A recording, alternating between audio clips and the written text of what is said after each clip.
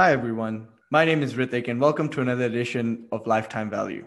Today's guest is one of the most fascinating people I've met and is one of the founders of one of the oldest fintechs in Mexico, perhaps maybe in Latin America. Neb originally hails from Eastern Europe, but was born and raised in France. And he started an origination as a service company called Kiban around 12 years ago. He's amassed an impressive list of clients like AlphaCredit, one of the highest funded lending fintechs in Mexico, perhaps even Latin America. Nacional Monte de Piedad, one of the oldest pawn shops in the world, founded in 1774. Nubank Mexico, and Te Creemos, which is the second biggest microfinance lender in Mexico right after Compartamos. Today, Neb shares his fascinating journey as an expat and an entrepreneur in Mexico. What led him to found a company that early in his career, being really young as well, and seeing the potential in Mexico and also the rest of Latam. He also explains the edge Kiban gives to startups, especially in the credit space. And finally, Neb gives his views on the future that he sees in the tech space in Mexico and Latin America and shares some advice with entrepreneurs. So without further ado, please help me welcome Neb. Hi, Ritik. Thank you for inviting me. Hey, Neb, such a pleasure having you here. And I'm really excited to talk to you because I come from that sort of new school fintech, and you've taken that traditional route. And I'm very excited to explore that with you.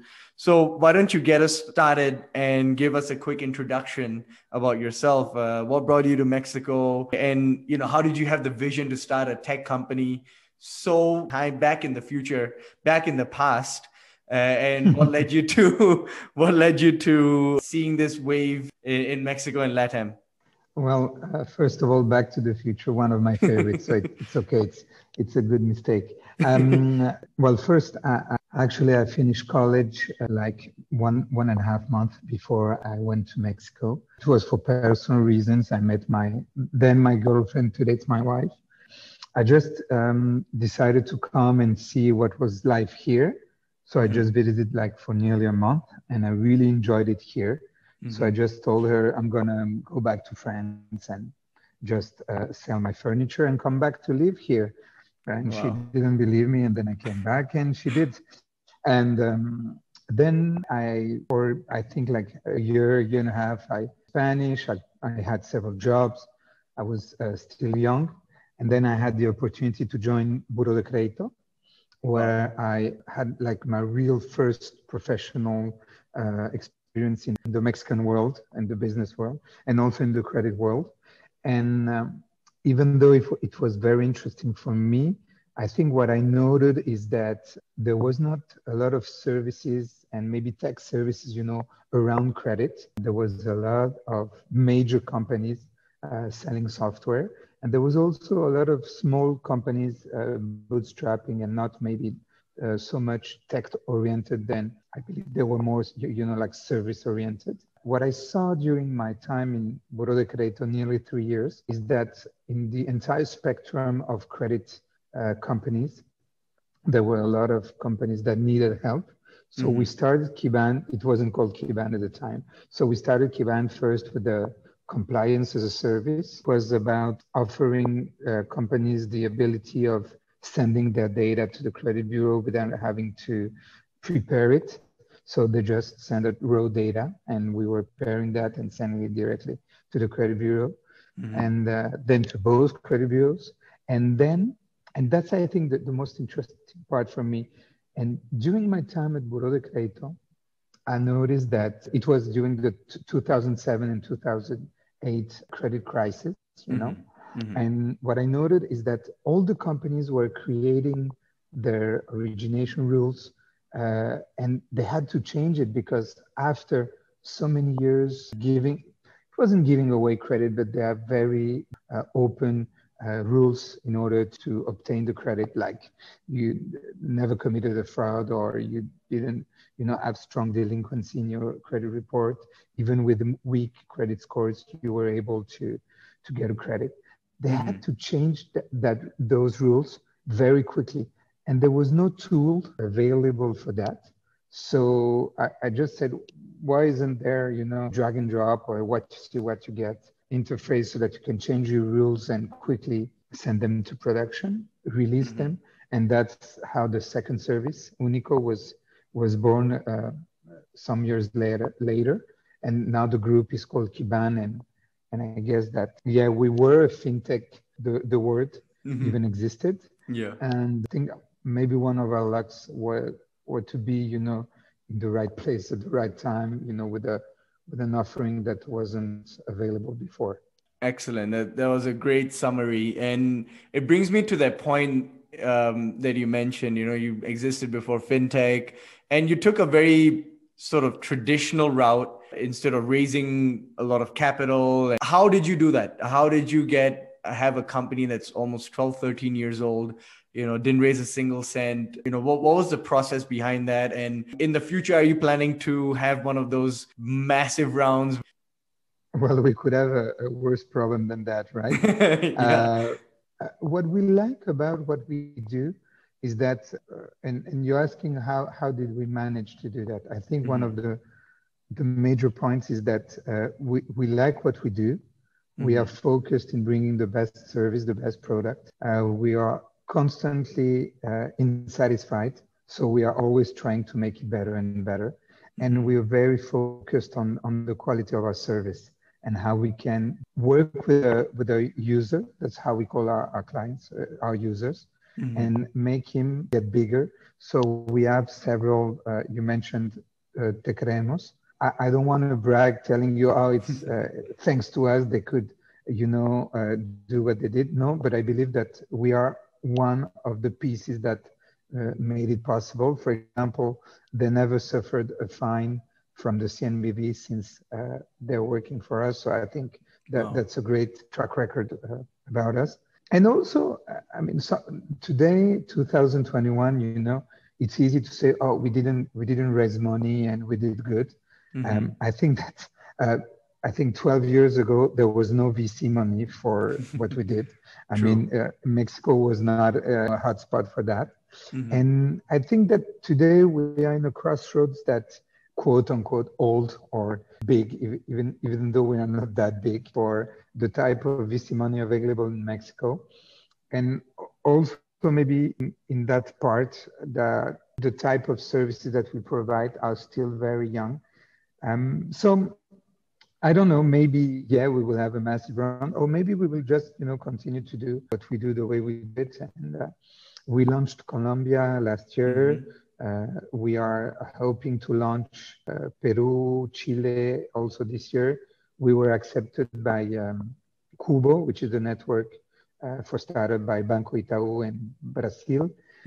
Argentina is also on our list. So we like to work like this. What we see, and I think that you know very well about, when you raise your first round, you have to think about the second one and the third one. And so today we're happy how we do things, and it's not that we don't like it, but I think that it is going pretty well for the moment, and we'll see what the future holds for us. Awesome. I personally really respect the route you guys took, because personally, I feel that that's how companies should have been in the first place. There is a lot of extra free money since, interest rates are so low, etc. And there is this aggressiveness that we're seeing in investments.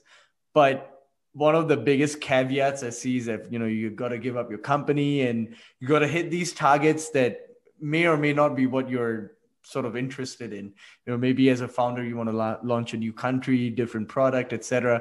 That does not go with the investor's mindset, or no, I want to capture Mexico right now with like 10x growth. And I really respect what you guys have done at Kiban. And which brings me to the next question as well. You mentioned compliance as a service is how you guys started, and now you've evolved into that origination as a service. Having worked in a lending fintech before and seen maybe I would say like just 10% of what origination inputs and the credit scoring that we did for our customers back at Confio, it is such a complex operation that requires so much flexibility, that requires so much number crunching. And just thinking about it makes me confused. and I'm a math guy. So my question is that, you offer such a technical solution, which requires a lot of inputs and needs to be very tailored to each client.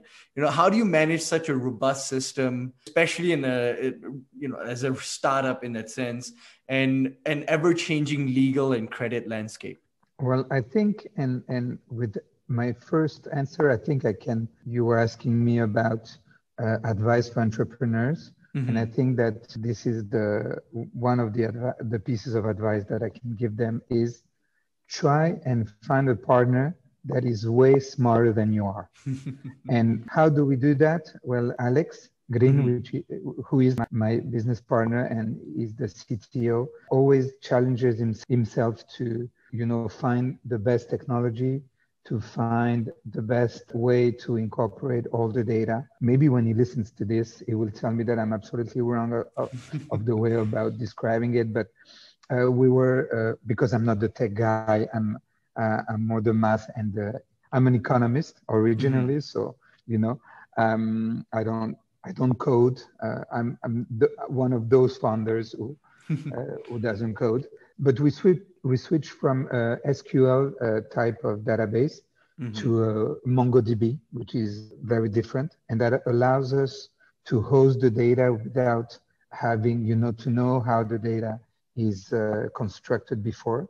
So that also helps us, to integrate more and more data points, Mm-hmm. and also what we call connectors within the platform that originally was called Unico. Now we call it Workflow. Today you have those connectors and they help you orchestrate the entire workflow. So, for example, the most common today type of partners that we include in an origination process are one of two credit bureaus, or sometimes both, and open banking, smart contract, e-signatures, SMS, WhatsApp. So this is something that we can do by just drag and dropping. And because we have all the technology behind that, well, this is why it seems easy, but behind it's actually complicated. Yeah. Totally cloud-based. So yeah, I think that what we do today is because Alex has the vision to challenge himself, as I mentioned earlier, and just try and have the best technology. And this is also something that, and because you are in the fintech environment, that you can see from time to time companies and that have technology but doesn't have the last updated technology. So this is something that we try to do. Always be on edge. Always try to have the best one available. Excellent. That's again very impressive. I wanted to dig a bit deeper. You mentioned that Te Creemos didn't have a single violation or fine. Yeah. Now, if let's say I'm a new credit company, and I remember one of your other clients is also Bien para Bien, which does lending, like asset-backed lending, which is very different from credit cards. Maybe I'm, confused. How is it possible that somebody can use this base system to do something so entirely different? And, if let's say I'm a new company in the future, would I just be able to integrate with you guys and start giving credits immediately? Is that the aim of Kiban? Yes, actually, the part about Te Creemos is that the service that we give is focused on one thing in compliance, and it's around the credit bureaus. So we are very specialized about that in the service that is now called Clean. Before it was N-Connect. And Clean is focused on the compliance of the credit bureaus and be able, to send you data to the credit bureau as clean as possible. That's why it's called like this. Not having, to worry if the information is not good, if it doesn't fulfill the laws or the rules by Banco de Mexico's CNBB. On that part, yes, you can, with closed eyes, you can start working with us and you'll be ready for everything around the credit bureaus. And on the origination part with the workflow, I mean, the way that we designed the platform is that we are completely aware that Bien para Bien, Nubank, Te Creemos, Exitus Credit, which is also a good example here in Mexico about the way we were able to accompany a company that has grown, is the fact that even though they don't give credit, they don't originate credit in the same way, they will use the same tools, usually like, credit bureaus, and maybe an open banking partner like Prometeo, SATWS, or Finerio. So even though they are different, the type of partners that they will use are pretty much the same. And our platform allows us to custom, forms and variables and decision-making trees, and even incorporate credit scores that are tailor-made. And the way that we made it is very simple. You can create a form online. So maybe, a B2B lender will ask, for acta constitutiva, poderes, and the questionnaire is way, bigger than maybe consumer lender would ask, for 6 to 10 info, and that's it. So the way that we built it allows you, to customize it, and this is how we are able to work with the large spectrum of users. Awesome. That is so interesting and so unique. Personally, I haven't come across any other player who is able to provide such a bespoke solution for credit, especially. And I think that's very impressive. And that brings me neatly to the next question about the business model. Obviously, what you guys are doing is very specialized and unique. And the way I've been trained in my fintech journey is that a lot of the companies like to outsource at the beginning with the intention of in-housing in the future. So my question is, like, obviously Nubank right now in Mexico is still young, for example, but in the future, they would want to have a lot of this whole credit, data points, etc., in-house, because those are the sort of real assets that they've built over the years, and being able to customize a credit for their clients, etc. So my question is, if let's say I am Nubank, what edge would Kiban provide compared to maybe other players, or even the in-house credit compliance team, that they won't ever want to leave Kiban? First of all, I think that, the outsourcing part is getting bigger and bigger, because even companies that have raised, we can say now billions, especially with the last round, like Nubank, or other ones, they see an advantage in working with specialists. And I think that working with specialists is way cheaper with the outsourcing than in-house. Yep. So one of the things that we do, and I think that we do pretty well, is not only the fact that we connect to a solution, for example, e-signature or credit bureaus or open banking, but also each time we connect to them, we do a business discovery. It makes it easier for our users to understand how they connect, and to understand what they can, take away from that connector.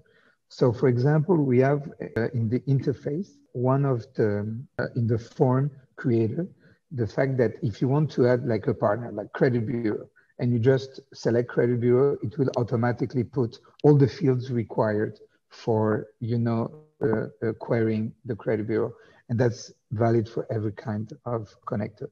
So this, I'm not saying that they can't do it. Of course they can, but the time that you lose, and also the fact that you will have to assign someone a position to do the business discovery, and you have to be sure that it will be done well. So it's time saving. And after that, I think one of the main mistakes that I can see, and not only in fintechs, but maybe in traditional lenders, is, the connection is made. That's good. It's done. It's never done, True. I remember a quote from The Social Network. So the movie, when they were asking the guy who portrays Mark Zuckerberg, when is it finished? It's never finished, So like the credit bureau will never, conclude its credit scoring developments. It will never stop, making new services. The same with maybe Prometeo, Finerio, other partners that we have, like, I don't know, Legalario, all of those guys, they will always, keep upgrading. So, and this is where we come into play. So we will always watch what they are doing, and we will always upgrade for the final user. So that's also an edge. And finally, the cost. I think if you go to our website, we have, and that's also a difference to other types of services available in Latam. I know in the US, and I'm sure that you will agree with me that it's common, practice to put your prices, but on the website, but it's not yet in Latam. True. So we have our prices, and you can see that it's way cheaper to hire us compared to hiring maybe one or two developers to do the job. So I think that a mix of all that would prevent our users to have the thought of leaving. I hope so. Yeah, no, that's a very fair point. And I'm pretty sure anybody listening to this thinking about doing the same thing would definitely have that sort of light bulb moment as well. I feel like right now you guys are in such a great position because credit in Mexico is exploding. So I feel that Yes. right now is the perfect moment. For example, we are working with Mati, and Mati, they are very aggressive on new developments. Basically, they are sending, one update each week or every 2 weeks. And I think that if you're working within the lending company, updating everything, I mean, you actually don't have time to upgrade your connections or to upgrade everything every week or every 2 weeks. That's why they have us. Yeah, that makes absolute sense as well. Excellent. Now, one last question before we move on to the next part. What is the future for Kiban, and what are your thoughts on fintech in Latam or Mexico in the next few years? So first, my thoughts on the sector and on the industry. I think it has never been as exciting as now. And I hope that we keep seeing news about Mexico and very interesting and Brazilian companies like Nubank or other ones are coming here. And for example, there are other countries also that have been, even though they are smaller than Mexico, Brazil, like Chile or Colombia or Peru, Argentina, they are keep pushing to try to catch the rhythm. And I've seen really, really good, fintech proposals that are not yet here. So I think that there are a good, very interesting and exciting synergy in the entire Latam part of the world. And for Mexico especially, I think that maybe still this year and next year we will see big players arriving. But I believe like in any industry, when you see new offers and new proposals, we will reach its peak. I have no hopes or not, I don't have any particular point of view on that, but I think that we will reach it will reach its peak maybe in 2 or 3 years, and then there will be buyouts, fusions. I think because it's the normal way to go in an industry that is young, but that will at some moment, arrive to its best moment. True. And for us, I think we are doing, that's breaking news, a scoop for you. So we are really moving into a cloud-based service, 100%. So in the second semester of the year, you will be able to directly open an account with us within our webpage and hire us directly in a few minutes. Wow. And we are also exploring a payment solution very similar to workflow, because today you have a lot of players in the payment system. And so we are partnering up with some of them, the biggest one, in order to offer a similar approach we did with origination. So one API to connect to all the data points. I think it will be one API to connect to all the payment solutions. Excellent. That's exactly what my thoughts were going to be as well. The payment space in Mexico especially has exploded, and there's so many players with different pricing, some things they can do, some things they can't. And having this one-stop solution is a very, very good idea, especially with all the challenger banks as well and all the payment processing they need to do. Yes. I think a great way to exploit this increased volume in transactions. Now, moving to the next section, called Payback Period, where the guest Yeah. asks the host a question. What question do you have for me today, Neb? And basically, it's a double-edged question. Okay. But I wanted to ask you, because I've seen that you have, interviewed a lot of entrepreneurs and a lot of fintechs. What is the space in credit or in finance that you think that is still not, touched by fintech, and what can entrepreneurs like the ones you have interviewed and I can explore that hasn't been touched yet? That's such a good question. And I was just thinking about it over the weekend as well, which is why I have an answer for you so quickly. Oh, nice. Yeah. I genuinely feel like what Brex has done in the US, providing that sort of company level credit card and spend management, is something that is kind of lacking here. There's a lot of credit, like loans, B2B, B2C, asset backed, unsecured. All of that has really been covered by the bigger players like the Cray Justos, the Bien Parabiens, the Confios. They really tapped on that market, but a lot of them have not really gone to the credit card space. The credit card penetration in Mexico is really low. I mean, the last time I checked, it was like 0.25 credit cards per person, maybe slightly higher now, but there's a genuine distrust of credit here, especially after the tequila crisis, etc. But I feel that is changing, and the way the credit is sold to people needs to change. I mean, as a credit card owner from one of the biggest banks here, I get scared because the interest rates here are insane. And you can't even miss like one day worth of payments, and the customer service is not the best. If let's say somebody does spend money on your credit card, like the security is not so good. So I think that is changing on some level with the debit cards, with some challenger banks, etc. And I know Klar is doing credit cards on top of that. But I feel having that B2B, or like providing businesses with the credit cards instead of a loan, I think that's a big space that needs to be explored. I know a few companies are working on that sort of card program, but I don't know when they're going to take the plunge and have that sort of big reveal, etc.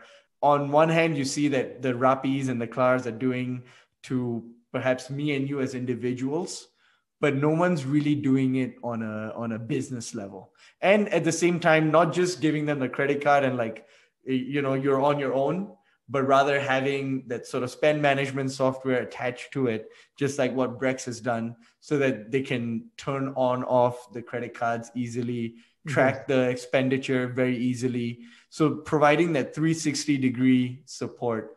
And I think that's where I feel there'll be that next level of innovation happening. The bigger question is whether the population is ready for it. I think with the expansion in fintech lending, there's a bit more ease. But personally, I can't tell if businesses are really ready to take on so much credit, especially with how culturally against Mexico is to credit. I find it interesting because the example that you mentioned, or I have another one. I don't think they do credit cards, but Mercury Bank in the US, they also have something very interesting because you can track everything that your business pays. It's labeled the bank for startups. So and I want to tell your audience that it's not prepared. But actually, we are working on a very similar project in Colombia with a user called Sempi, who will offer a business credit card thanks to workflow. I think it's going to be a 10 to 12 minute origination process in order to be accepted. Wow. That is very impressive as well. And, definitely the vision that you guys had when you started, it's paying off a lot with the time in market that you've had. That is really cool. Well, before we wrap up, I just wanted to ask if you have any final advice for entrepreneurs. Well, as I mentioned earlier, I think my first piece of advice is try and partner up with someone who is smarter than you, because you will always get challenged by him, and that's one of the things that I think helped us, get where we are right now. Mm-hmm. And I think that there's a lot of, I always see a lot of advice, for entrepreneurs. I think that one that helped me a lot is being able very fast to buy my house and pay it off and not be scared about losing everything.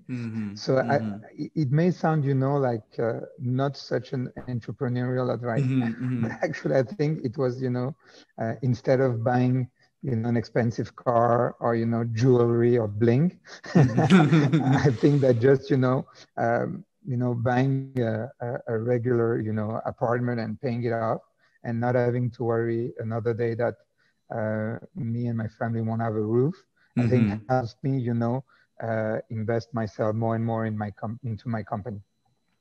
Great advice. And that's, again, such unique advice, probably because you've been in the market for a while. That's such sage advice. A lot of the entrepreneurs that I ask, for advice, they're always like, the team do this, but they never actually talk about the founder themselves or you yourself as a founder. That is very interesting. Well, Neb, thank you so much for your time today. I had such a pleasure talking with you, and I hope to have you back, when you have taken over Latam at the rate that you guys are growing, and we can talk about the sort of success and the challenges you had expanding in Latam. For our listeners, you can get in touch with Neb through his company's website, Kiban, Kiban.mx. And I'll also be linking Neb's LinkedIn page. So if you want to get in touch with him. One other news for our listeners, we have a new Instagram page called ltv.podcast. Feel free to follow, and we'll be putting more content out there shortly. Well, thank you so much, Neb, and really looking forward to having you again. Thank you, Ritik. My pleasure. And this was Lifetime Value.